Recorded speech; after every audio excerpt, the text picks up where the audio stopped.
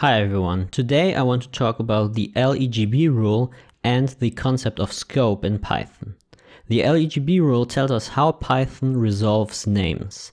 That means that whenever we use a name in an expression in Python, the language needs to find out what is the value associated with that name to do anything useful. And the LEGB rule tells us how Python finds the value associated with a name.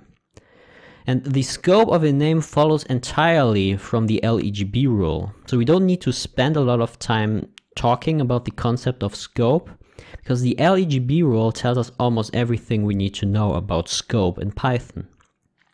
And LEGB stands for the order names are looked up in.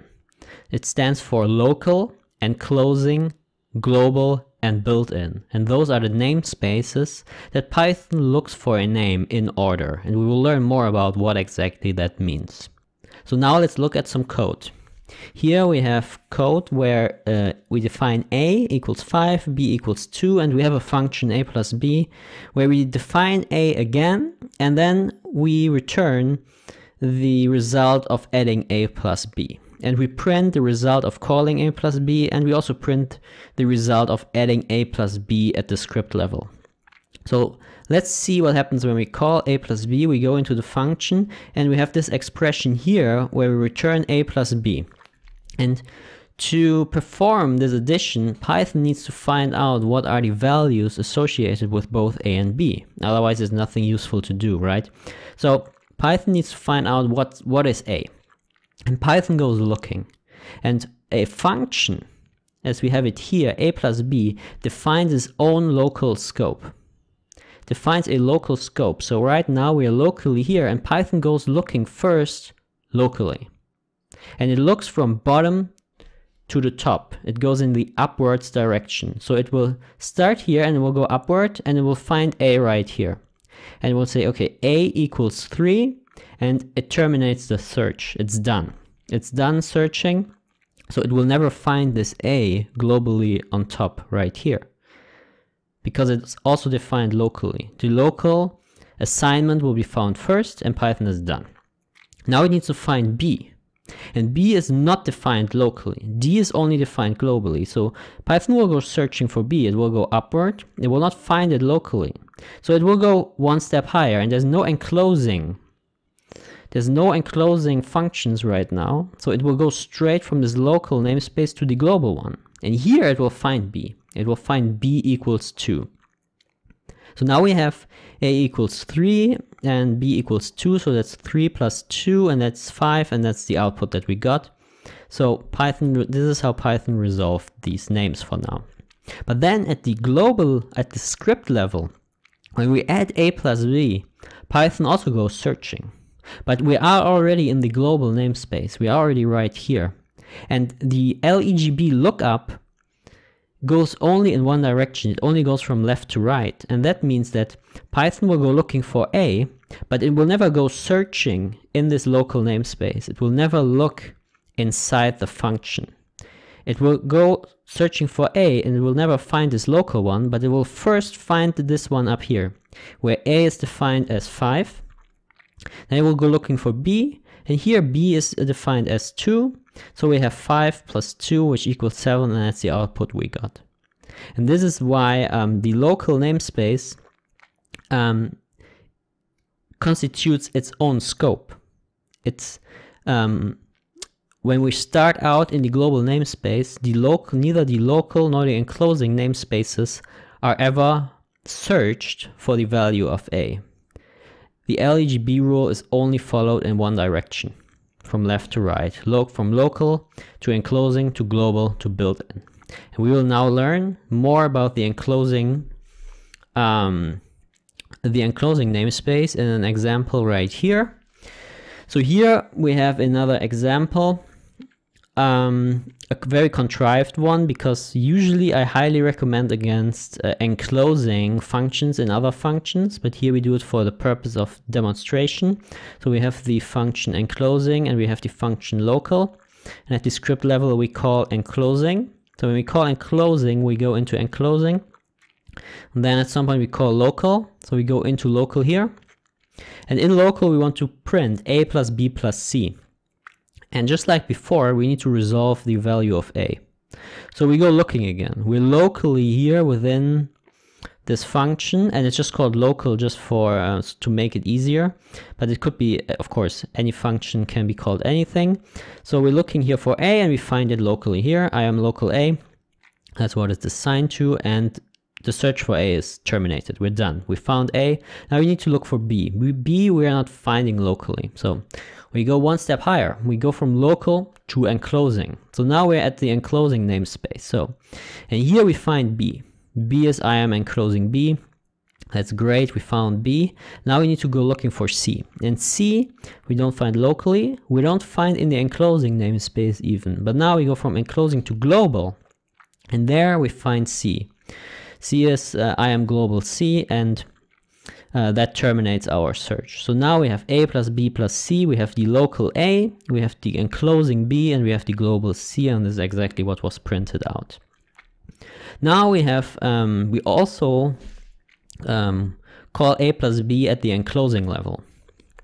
And here the same rule applies, because the LEGB rule is only followed in one direction.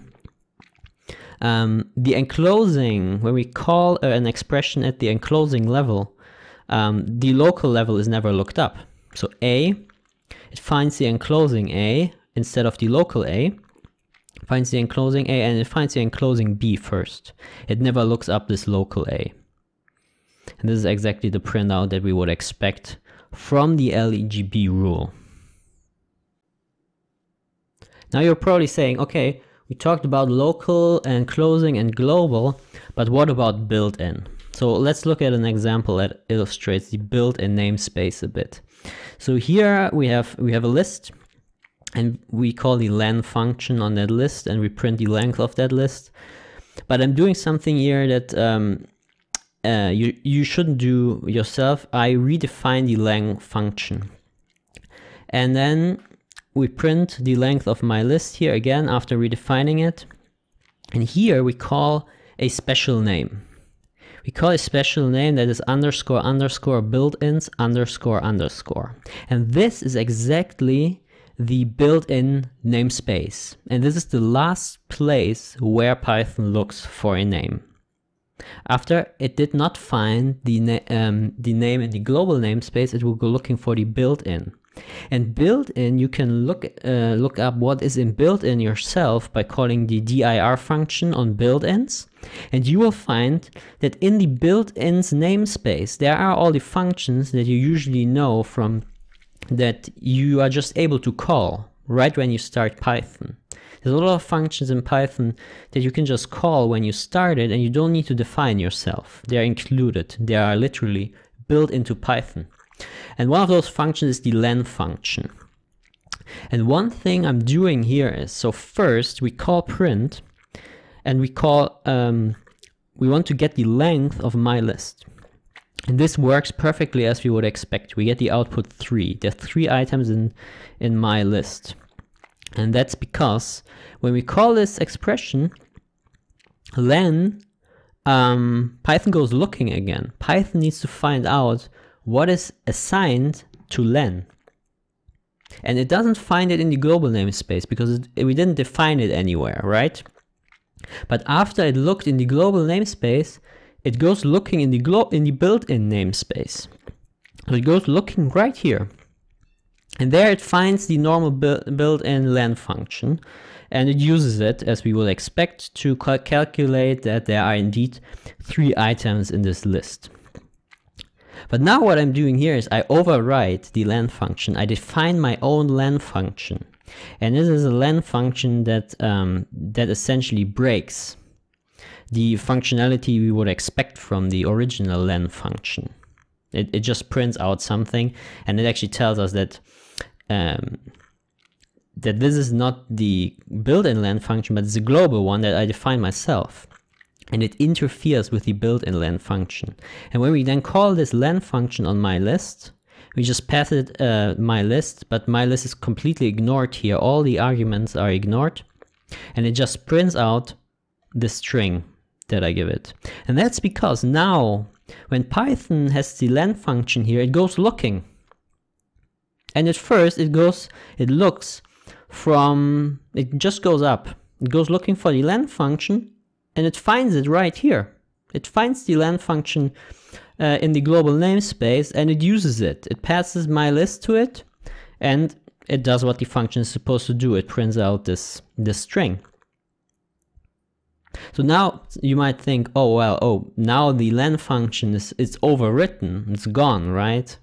We assigned a different name, it vanished. But that's not entirely true. The original len function is still in built-ins. We just defined a new function at the global level. We defined another function at the global level that also happens to be called len, but we can still call the original len function by explicitly going into the built-ins namespace, going for len, and passing it my list. And it's exactly the same functionality we always expect from the len function.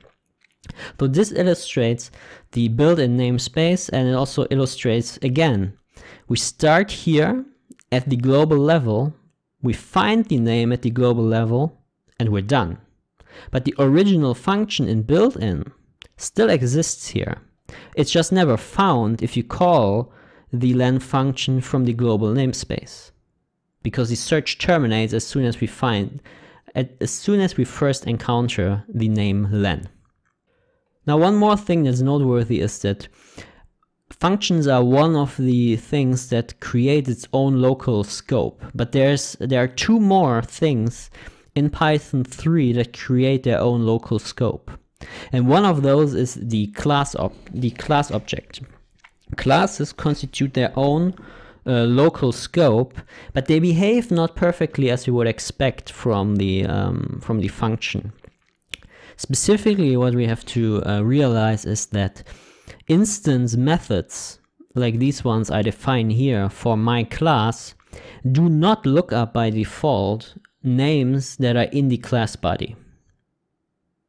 And this is unexpected, because usually we would expect it just to move upwards, but this is not how it works, unfortunately. It's not how it works entirely.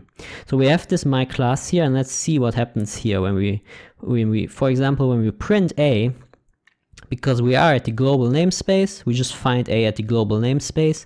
We never look for this a in the class body, because my class, as I just explained, has its own local scope. But now we create an instance of the my class object, and we call the method print global a.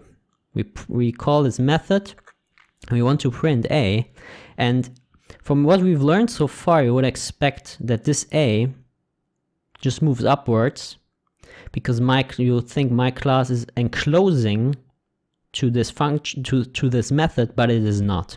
So a is not looked up. Instance methods do not look up the class body by default. It would straight go up to the global namespace and find a here. So it prints the I'm global a.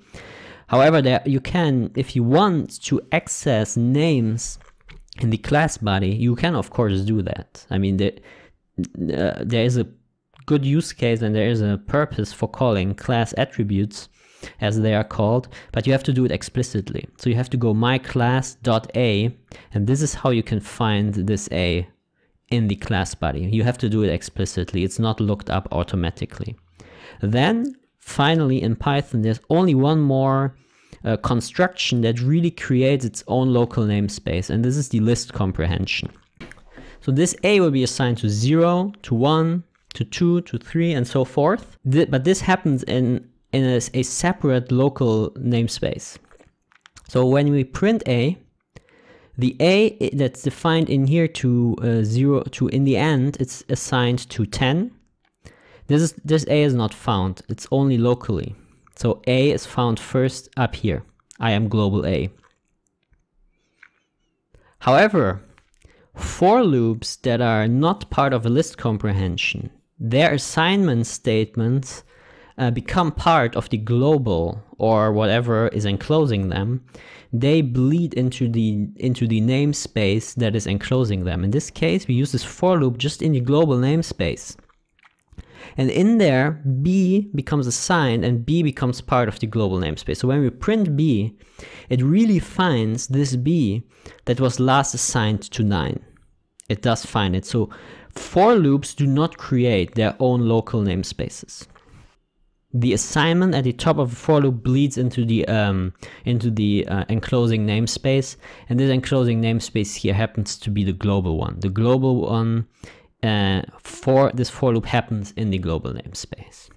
So with this, we actually have all the constructions in Python, all the major ones that create their own local scope. And by knowing which objects create their own local scope, and those are the functions, classes, and list comprehensions, and by knowing the LEGB rule, we essentially always know the scope of a name. Now, the major thing we need to remember is names are always resolved in one direction, from local to enclosing to global to built-in. And functions, classes, and list comprehensions create local scopes. However, we need to remember the important exception that instance methods do not look for names within the class body. With that, thank you for watching and see you in the next one.